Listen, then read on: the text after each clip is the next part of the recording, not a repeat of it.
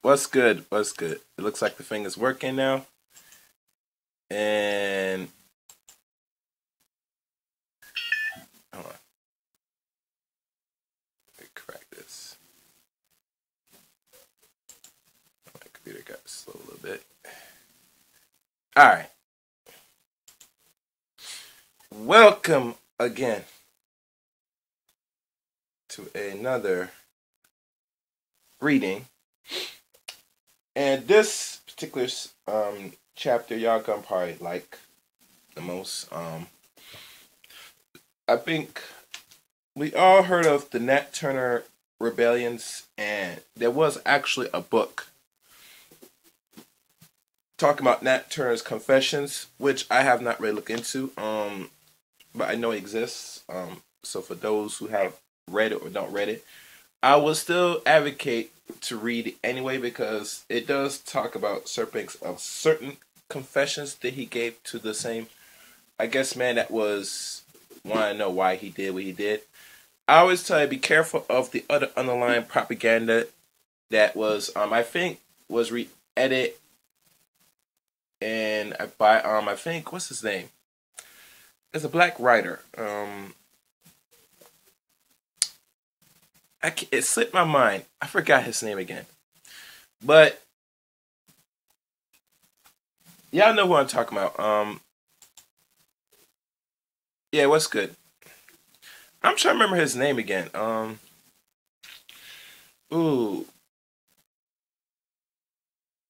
If anybody knows his name, please write in the chat. But you know, he is a homosexual back in the early 20th century.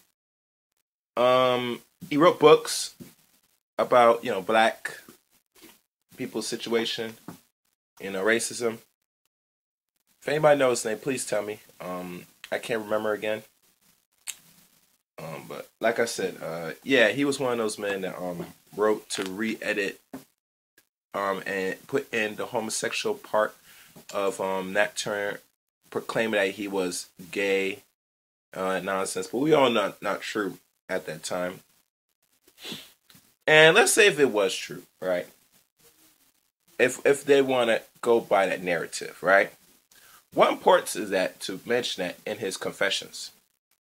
Or try to put that in his confessions to make up that? That was my number one question. And mind you, the confession of Nat Turner was republicized more than, I think, once. So if you never got the original confession of Nat Turner, if you gave it as a second or third edition, I think that's when they really edit and put that piece in it. Now, mind you, this is what I heard. I can't say that it validated because I never read the Nat Turner confessions. But for the sake of conversation, be careful what you read. That's all I gotta say. You gotta be very careful. Be very careful.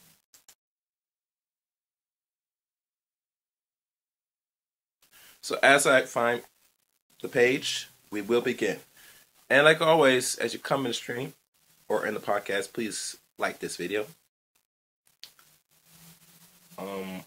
Also, if you're not subscribed to Chaos Rain, what you're waiting for, hit that notification bell. And we have 3 options. Depending on the 3 options you pick, will determine how often I go live or upload. And always leave a comment to every stream, every video of this podcast or any other broadcast to let me know how you feel, your expressions, your thoughts, feelings. And I will eventually reply back to those who, give the comments, so. And it depends on the comment, I will give you a reply back. So don't be hesitant. So I give people less than a minute, then I'll begin.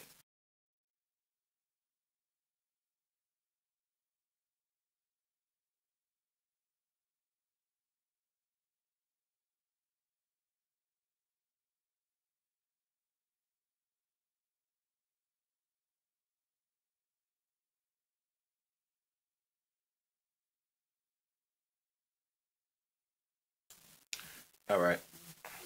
As I begin, to let anybody know that's listening, if you have any response or comments as I'm streaming now, have you ever got a chance to go back to some of the previous broadcasts of the American Negro slave revolts, let me know. All right. let us begin. This is titled Chapter 12, The Turner Catechism. It has already been demonstrated that the decade preceding the Southampton insurrection was one of the economic depressions throughout the South, and in the Old South, especially Eastern Virginia and Eastern North Carolina, it was marked by a dangerous, disproportionating rate of population growth, that of the Negroes distinctly outstripping that of the whites. To completely the picture of environmental conditions, one should examine the specific locale of Turner's uprising. So as you know, we're going further. Southampton is a tidewater county located in the southeastern part of Virginia, bordering the state of North Carolina, covered 600 square miles. It was an important economic unit in the tidewaters areas. In 1830, it was second in the state in its production of potatoes and rice, and in 1840 was the leading county in cotton production in the valley of its orchard produce, and in its number of the swine. Its population trend was that of the section of a more rapid growth of the Negroes than of the white elements. Thus, one find that whites are while in 1800s there were 6,127 whites and 8,043 Negroes in Southampton County. In 1830, the figures read 6,574 whites and 9,501 Negroes. In 1830, out of the total of 39 tidewaters counties, only 3 surpassed Southampton in the number of free Negroes, and only 4 in the number of slaves and in the number of whites. Now, let us pause right there for a second. Let's do a number. So in the period of, looks like roughly 30 years, there was a growth. So how many out of the Negroes, let's do the numbers. If there were 9,501 subtracted by 6,574, what's the ratio? You're looking at roughly almost 2,927 more Negroes than whites during that span of roughly 10 to 20 years, maybe 3. And as you know, like anything in warfare, numbers are very important. They always got to know how many numbers of Negroes, not only in this soil, but out the globe. Because obviously when you have more numbers, it becomes a problem, because now you don't want certain people to start get understanding of the game and awakening and want to take back control. So keep that in mind. Knowing that they control mostly of the Negro mind, they have to worry about his actions, but they always got to keep the numbers down as best as possible, because the more Negroes, the more the problem when anyone will be, let's say, get in their uppity mood. They don't want to be a slave during them times. In this economic decline, Southampton is also typically of the conditions in Eastern Virginia during the period. Thus, the example, it ranks 5th in the state in 1800 in the amount of taxes it paid on the assets valuation of its land and lot, but dropping to 44 in 1820 and to 46 in 1830. The situation then in the decades prior to the Southampton Revolt is one of the extraordinary Molasse in the slaveholding eras. It is marked by considering expansion and deployment of anti-slavery feelings, nationality, and internationality. As part of an all-embracing upsurge of progressive and radical thoughts and actions throughout the Western world, by great and serious unrest among the slave population in the West Indies as well, as well as on the continent, by several economic depressions, and by the more rapid growth of the Negro population and the whites through the Old South, testifying to the uneasiness of the master class, there appears numerous precautionary measurements for the purpose of over-raveling or further restricting of the activities of the slave population, which in turn very likely stimulate discontent. And as a last resort, in order to assure the speedy suppression of all evidence of slave insubordination, it was into such a situation one of the attempts to assert through or thought proof is of course not in land or not at hand, that it was because of such a situation that the uprising dark arms of vengeance of Turner and his followers crashed in the summer of 1831. Nat Turner was born October the 2nd, 1800, and apparently lived all his life in Southampton County.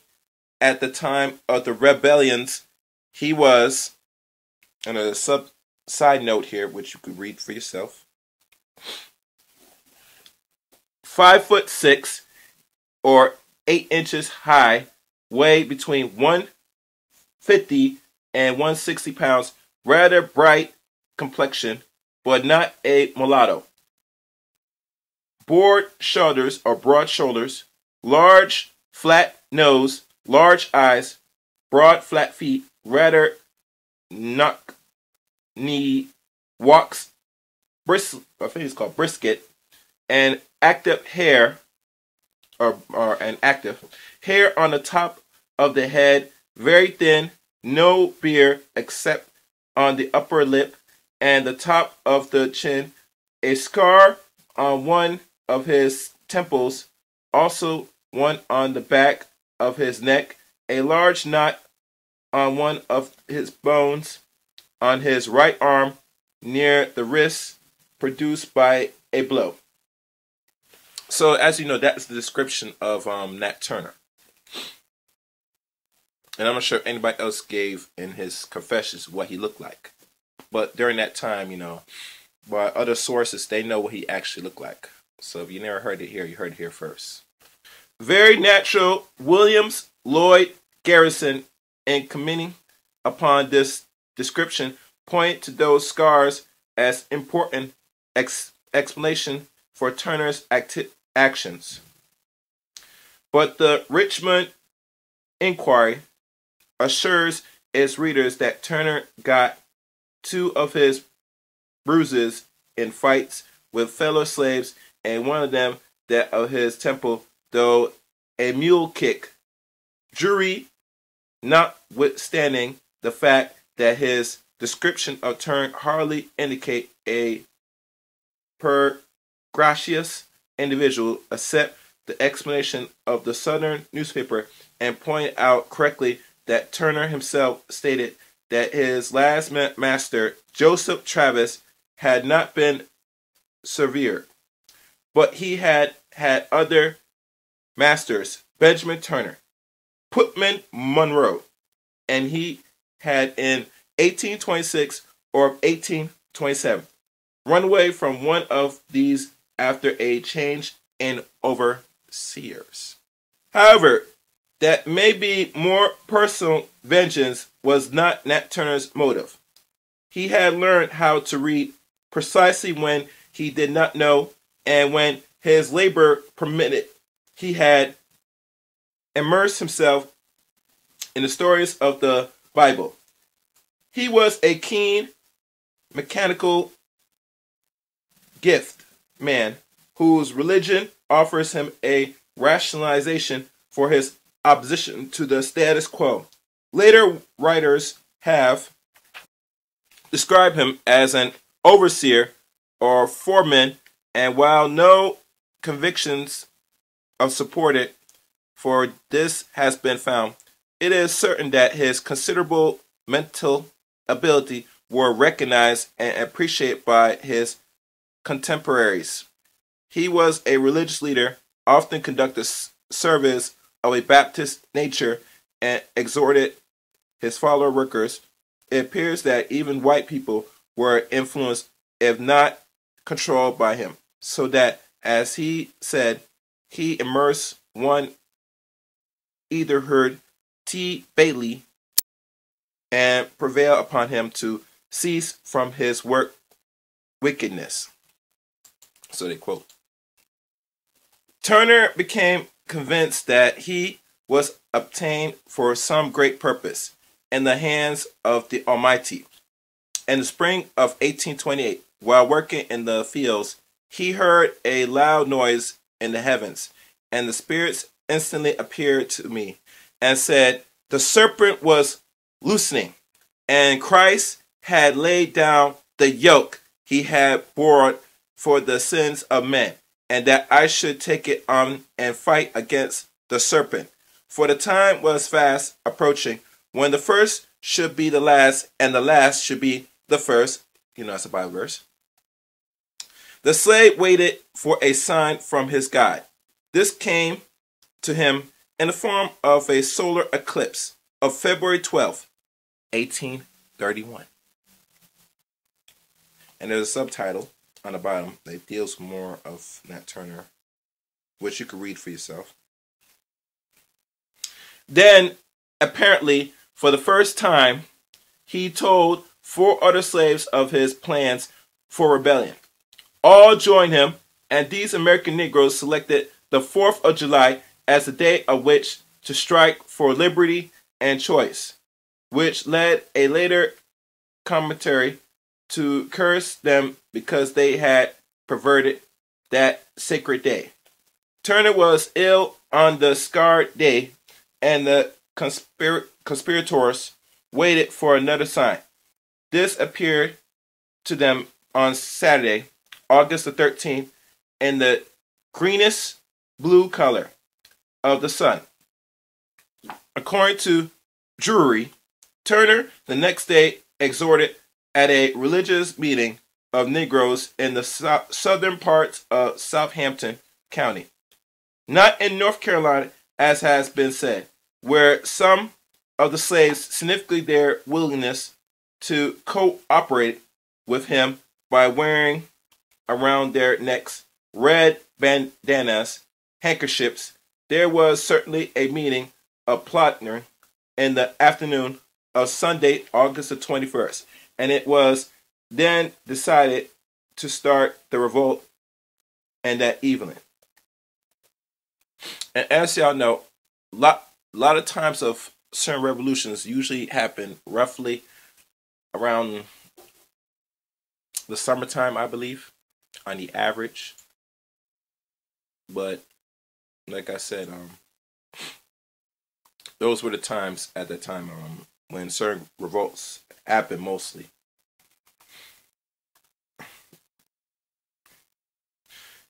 Appreciating the value of a dramatic entrance, Turner was the last to join this gathering. He noticed a newcomer in the group and declared, and this is what you quote, I salute them on coming up and ask, how came be there? Be answered, his life was worth no more than others, and his liberty as dear to him. I asked him if he meant to obtain it. He said he would or loosen his life. This was enough to put him in full confidence. These 6 slaves then started out in the evening of August 21st, 1831, on their crusade against bondage. Their first blow, delivered by Turner himself, struck against persons and families of Turner's master, Joseph Travis, who were killed. Some arms and horses were taken. The rebellions pushed on, and everywhere slaves flocked to their standard, a result which Turner started out with but a handful of followers must have had excellent reasons to anticipate. Within 24 hours, approximately 70 slaves were actively aiding in the rebellion, or what do you call rebellion. By the morning of August 23rd, at least 57 whites, even women and children, had been killed, and the rebellion had covered about 20 miles. And there's a subtitle to this one.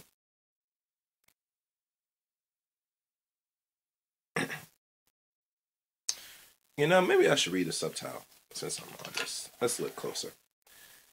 The confessions of the priests, especially Richmond Inquiry and Richmond Whig, are the basic source for the proceeding of the rebellion itself, bearing in mind, of course, that all are hostile to the cause of Turner's expose. No attempts will be made to detail these, since accuracy is impossible. Moreover, Drury made the attempt in 4 pages, and in his account entered the realm of fantasy, and when he declares, and this is page 35, that one infant was temporarily spared because it sweetly smiled as it ascends a search for Joseph Travis, name and land of property books were unsuccessful.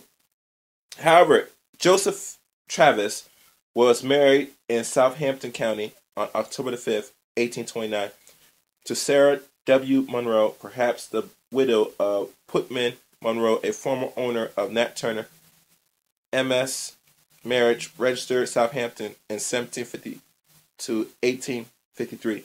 Part 2, page 402. The Southampton Land Book for 1831 does like a Benjamin Travis as the owner of 250 acres worth within the building about $695, some 15 miles north of Jerusalem. A Peg Travis owner of 2 acres of land worth $24 is also listed. It was later claimed that some of these slaves were forced to join. This is possible, though Turner never now were mentioned anything like that. As Thomas Wentworth Higginson pointed out, Nat Turner insurrection of the Atlantic Monthly of 8.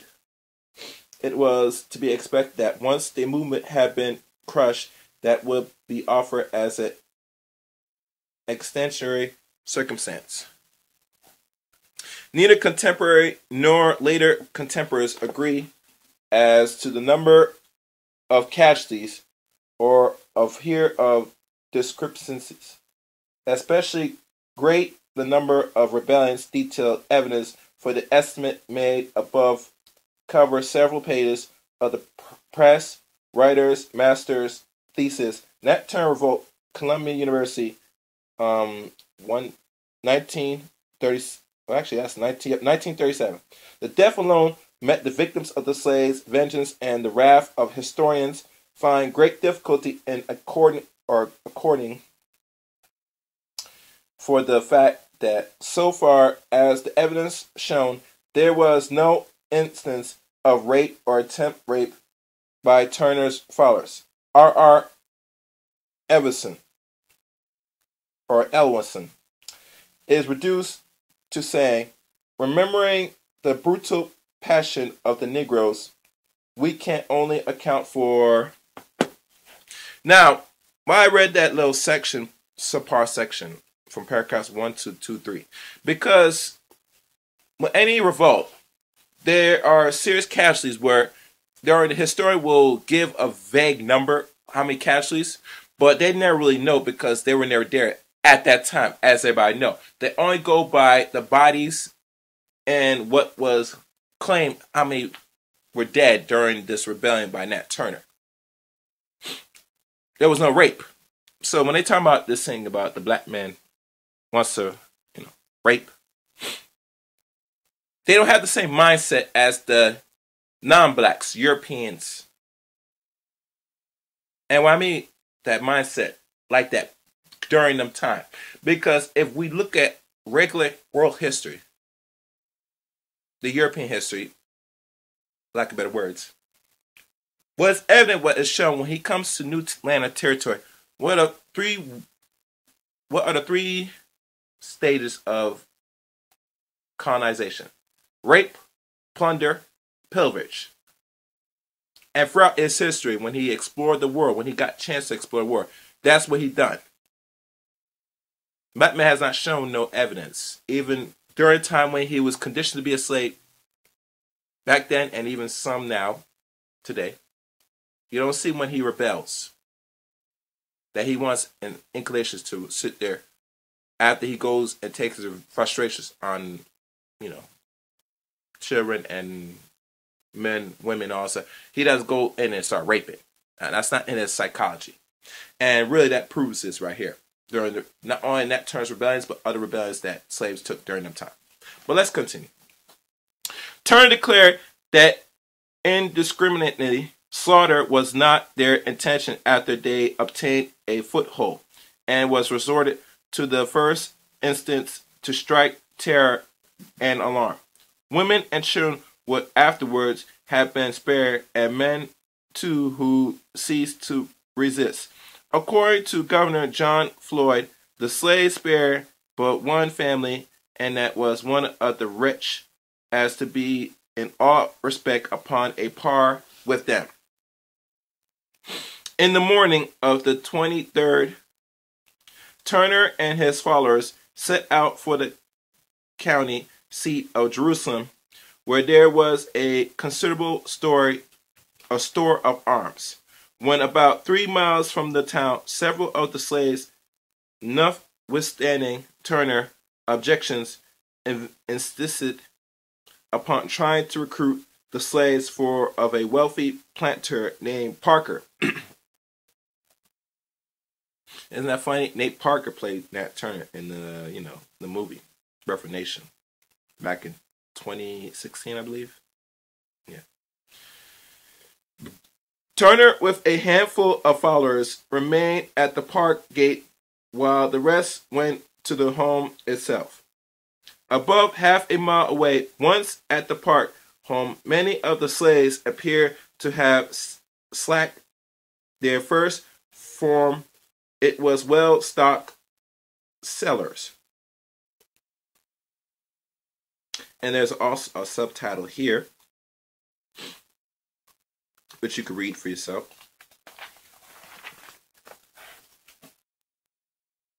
And to have rested, Turner became impatient and set out to get his tardy companion. The 8th or the 9th slave remained at the gate, were then attacked by voluntary corps of whites of about twice their numbers. The slaves retreated upon being reinforced by returning Turner and his men. The rebellious press on the force of whites to give around and the whites to give ground. The later, however, were in turn reinforced by a company of militants and the Negroes whose guns, according to the Richmond compiler of August 29th, were not fit for use, fled. Though Turner later tried to round up significant followers to continue the struggle, his efforts were futile, and this battle at Parker Field was the crucial one.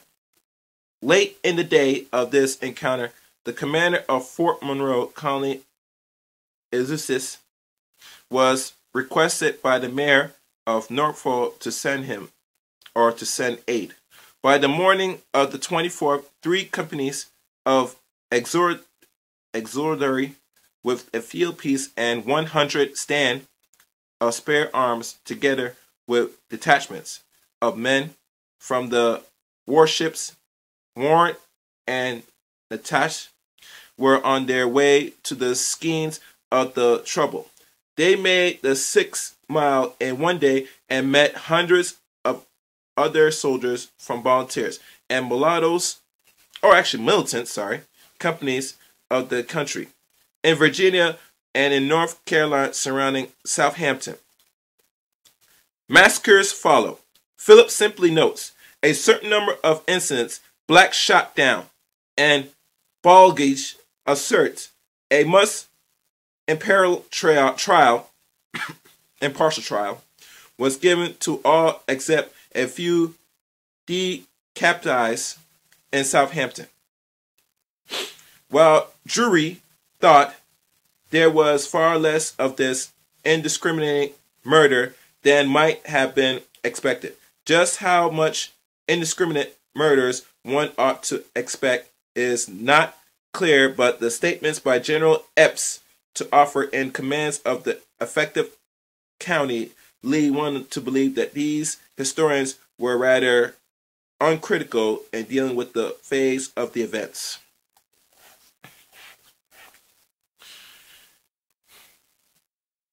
He, the general, will not significate all of the incidents that he is bound to believe have occurred, but pass in silence, and what has happened with the expression of the deepest sorrow that may necessarily should be supposed to have existed to justify a single act of atrocity.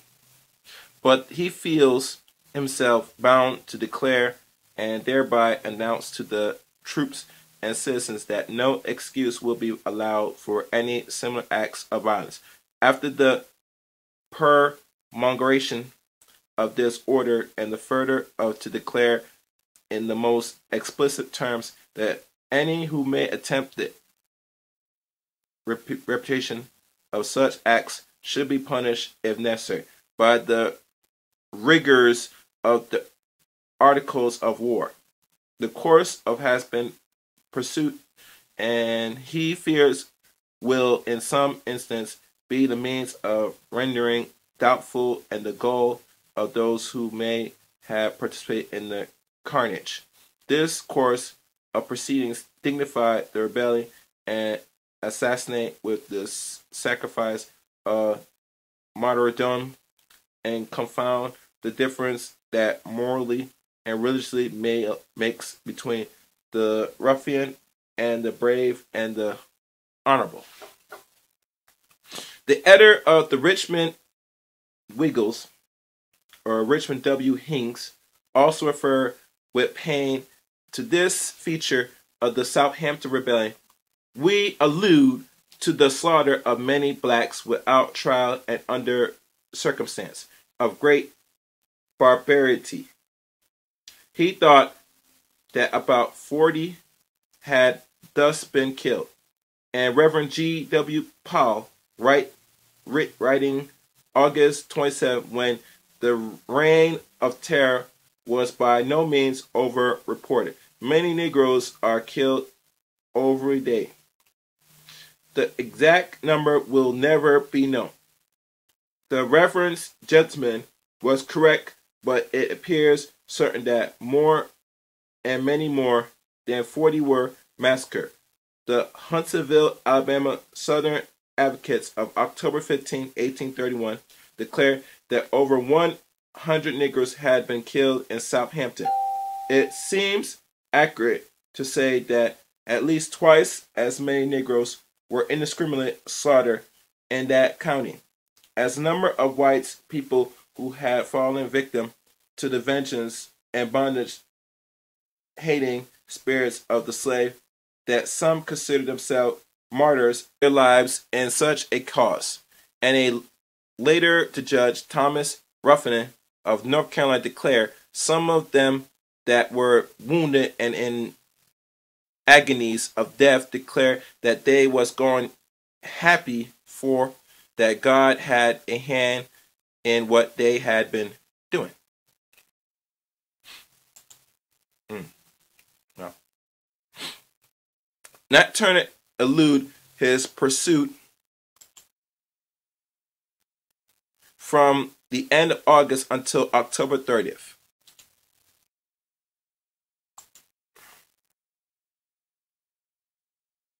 When he was caught armed only with an old sword by Benjamin Phillips,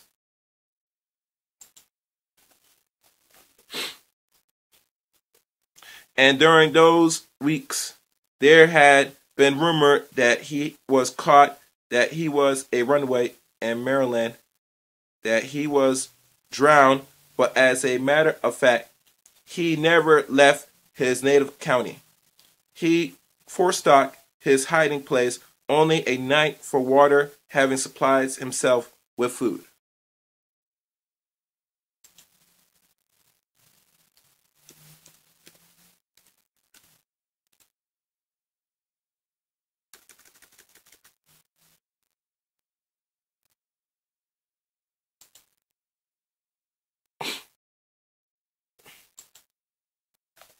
All right.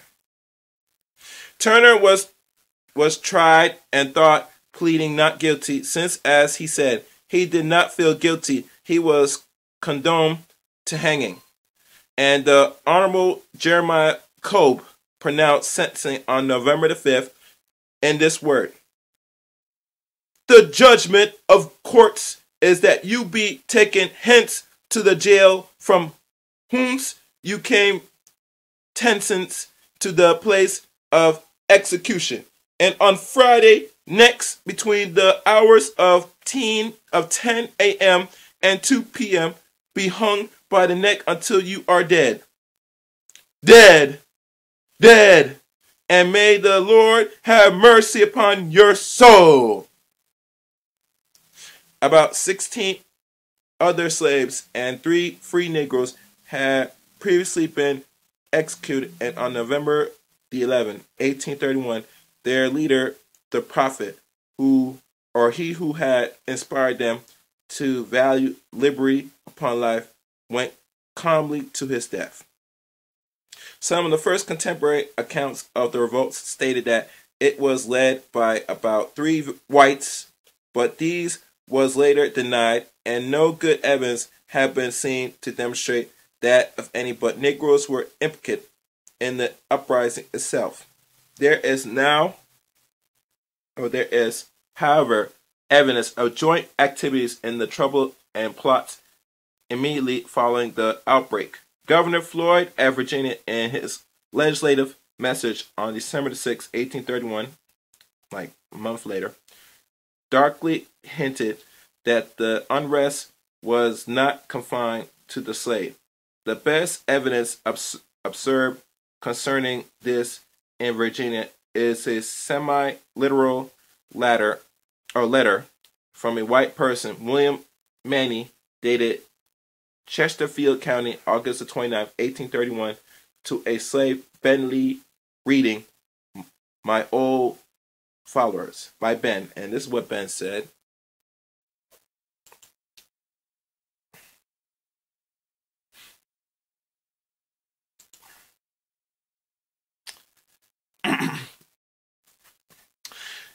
"You will tell acquaintance every servant in Richmond and adjoining counties, they all must be in strict readiness, that this occurrence will go through Virginia with the slaves and whites, if there had never been an association, a visiting with free and slave, this would never have been.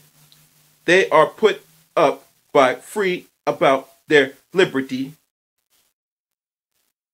or liberation.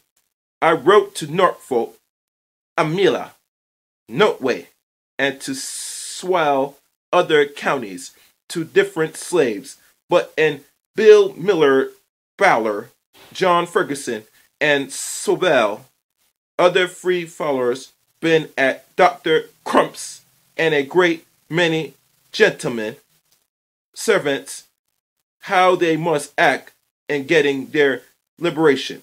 They must set a fare to the county or to the city, Richmond, beginning at Shokoi Hill and then going though east, west, north, south, set fires to the bridges.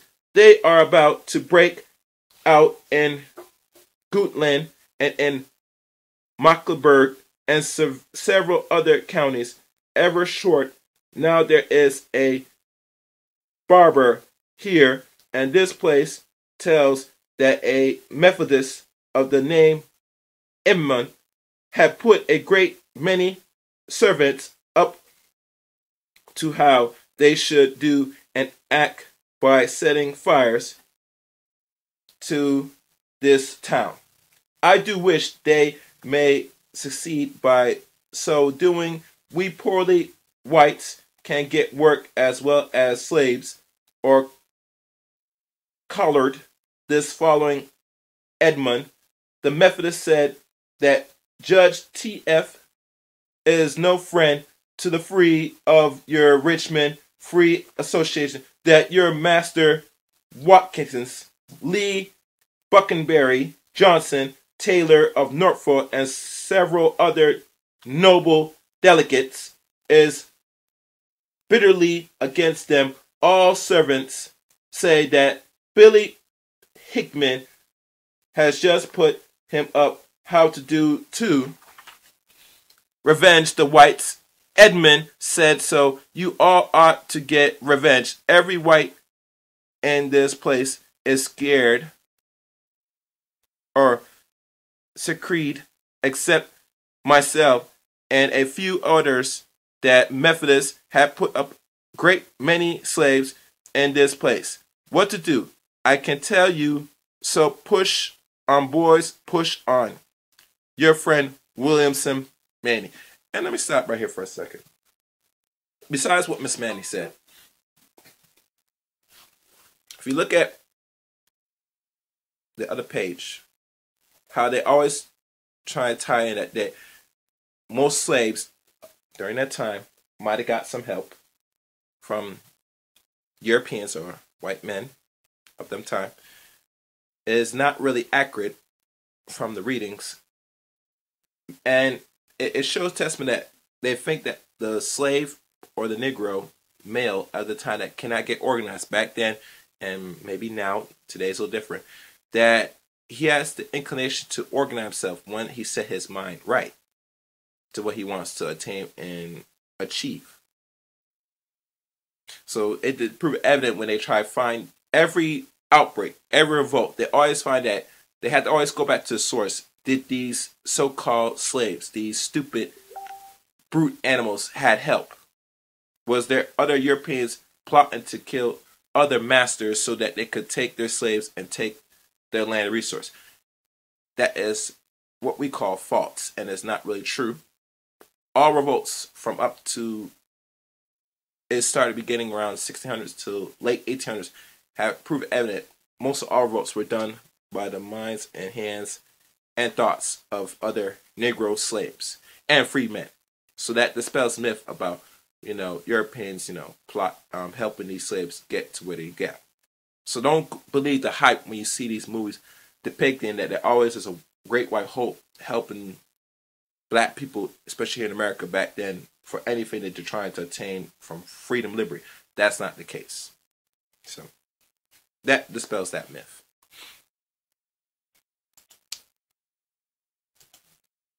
And anybody else want to prove me wrong, you could always leave a comment and present other books.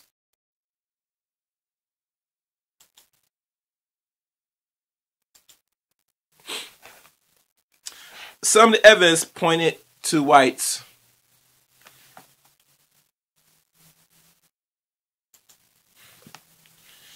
participation or at least sympathies with the plot of slaves in North Carolina just after the Turner Rebellions exists. Thus, Mr. Nathan P.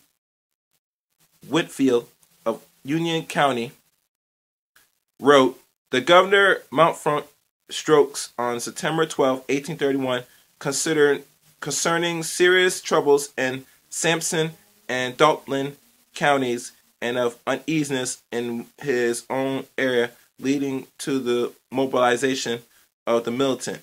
He added as a postscript, "I am inclined to believe that the insurrectionary feeling generally disseminating among the blacks in the lower or eastern counties of the state. I have just learned, though I cannot rely on it, that these Moranders are assisted by some rationally whites." Later in September, the commander of militants of Hinds County, North Carolina, informed the governor that usual nights assembles of slaves had recently occurred. Excitement was great. Strong patrols were out every night, and a fresh supply of arms would be welcome. He added, however, that when it came to getting men for patrol duty, difficulties were encountered for. There are many of these counties who are quite refractionary and scarcely can be brought to do their turn of service, and their plea are that it is uncertain whether they shall get paid for their service, and that they have no slaves of their own. Therefore ought not to be interrupted about the slaves of others. Finally, a Baltimore publication reporting the plot of North Carolina added the Union or anonymous note that the extensive and organized plea to bring about this isolation and massacre, it may be awful believe, was not although confirmed to the slave, or altogether confirmed by the slave. With the news of this outbreak, panic flashed through Virginia. The uprising was infection, and slaves everywhere became restless, or at least it was believed that they had become restless, so that the terror monstrosity localized in Virginia spread up to Delaware and through Georgia, across the Louisiana and into Kentucky. This naturally led some to believe that Turner had concerned massacres for rebellions over a wider area than of his own county. This Governor Floyd wrote, "From all that has come to my knowledge during and since that the affairs, I am fully convinced that every black preacher in the whole county east of the Blue Ridge was in the secret of against and retaliation of the extent of the insurrection. I think it's greater than will ever appear." A few other contemporary statements of similar purports apparently, and some later writers had adopted the same viewpoint. The final authority of this question, however, is Nat Turner himself, and he affirms that the revolt he led was local, and that his activities have been confined to his own neighborhood. He added, "I see, sir, you doubt my word, but can you not," and the subtitles at the end of this, "think the same ideals of strange appearance about this time in the heavens might prompt others as well as myself to this undertaking?" In the absence of any evidence of equal weight to the contrary, one must conclude that Turner possessed the characteristics of a great leader, in that he sensed the mood and feelings of the masses, of his fellow beings, not only in his immediate environment, but generally. The years immediately preceding his efforts have been marked by a great rambling of discontent and protest.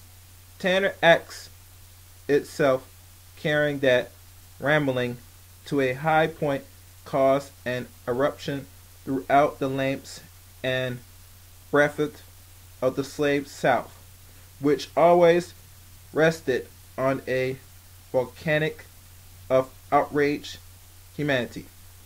The Richmond Inquiry of August 26, 1831, while assuring the world that in its city there was no disturbance, no suspicion, no panic, did note the fact that a patrol turned out in our city every night. 2 days later, a resident of Richmond wrote to his New York friend that the question now arises: if the slave in that county would murder the whites, whether they are not ready to do it any other county in the state, and whether the reports that may spread among the slaves in other parts of the state may not excite these or excite those to insurrection that never thought of such a thing before. Somewhat later, a friend of prosecution wanted to know, or a friend of precaution wanted to know, how can a remedy be provided, the safety of our wives and children and their lives be preserved? These thoughts kept recurring, and together with the instant stream of other slaves, plots, and outbursts deployed a truly feverish state of mind. A niece of George Washington declared, "It is like a smothering volcano. We know not when or where the flames will burst forth, but we know that death in the most horrid form threatens us. Some have died, others have become deranged from apprehension since the Southampton affairs, and a gentleman in Virginia wrote to an acquaintance in Cincinnati. These insurrections have alarmed my wife so as readily to endanger her health. I have not slept without anxiety in their months. Our nights are sometimes spent in listening to noise. A corn song or a hog call had often been the subject of nervousness, terror, and a cat in the dining rooms will banish sleep for the night. There was been, and there still is, a panic in all the country. I am beginning to lose my courage about the malnutrition of the South. Our rivals, producers, no preachers, church are like the buildings in which they worship, gone in a few years. There is no principle of life. Death is autocratic of slave regions. The Richmond Coupler of September 3rd, 1831 contains this paragraph, and it quotes: "Some rumors are still afloat, but we know not to what authorities they rest, and we hope they are very much exaggerated, as of a deposit of guns, pistols, and knives being found in Nansemount, though a late letter from the county says all armed alarms had subsided. Yet we now and then hear of a suspect slave taken up in Nansemount and Surrey, and we hear a report of a patrol going upon an estate in Prince George, and upon the overseers pointing out 5 whom he suspects shouting 2 who were attempt to escape, and securing the other 3 and throwing them into jail." A little later were reports of the convictions of about 11 slaves in the 3 eastern counties of Nansemount, Prince George, and Sussex. Then came the arrest and subsequently release of 12 in Norfolk, and the conviction of one of the Fredericksburg, and the jailing of 40 more in Nansemont, and reports, no doubt greatly exaggerate, were current that 2,000 or 3,000 Negroes were hiding in the great Desmel swamps, which extend from Southampton into North Carolina. The entire manpower of the state, of much, if not all, the military might, infantry, auxiliary, cavalry, either in volunteer or regular militant units, were pressed into service throughout the tidewaters and the paramount areas, while the non-combatant population moved into garrisons. Fourth, or blockhouse. 2 slaves attempt to avoid arrest were shot and killed in Charles City County in September, and the next month several slaves imprisoned in Sussex attempt to escape. One succeeded, one was killed, another severely wounded, and the remainder were secured without injury. On Friday, October the 21st, 4 of them were hung. And the residents of George County and Sussex, Delaware, and Easton and Seaford, Maryland, were panic-stricken, and slaves in these regions were arrested by the scores. And we will stop right here. So this is only chapter 12, section 1 of what we like to now call the Nat Turner, or the Turner Catechism. I hope that you enjoyed this reading. Be sure to tune in to the next broadcast while we conclude chapter 12, section 2.